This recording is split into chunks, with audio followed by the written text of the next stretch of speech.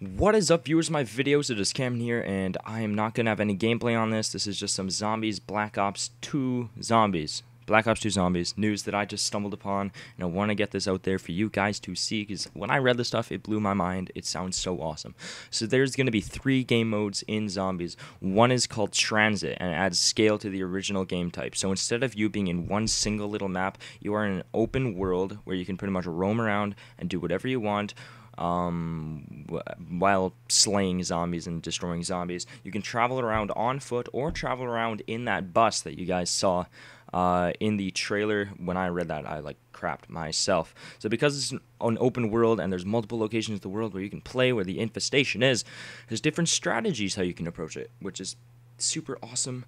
And it's just awesome. So to aid in survival, you're able to collect pieces of items from throughout the world and then put them together, and you will be able to build weapons. You can build weapons, tools, and other things to help out in the open world, which is fucking awesome. This is going to be sick.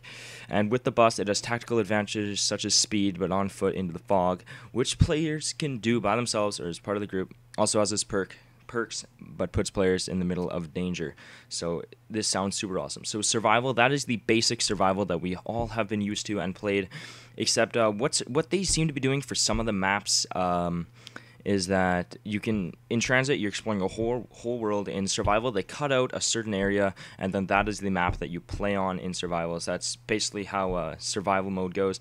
And then this awesome one here is called Grief. So this is when it's the 8-player zombies. You're not 8 people playing together. It is a 4v4 zombies, and you're playing in one of those smaller maps on survival, or you are playing in the whole.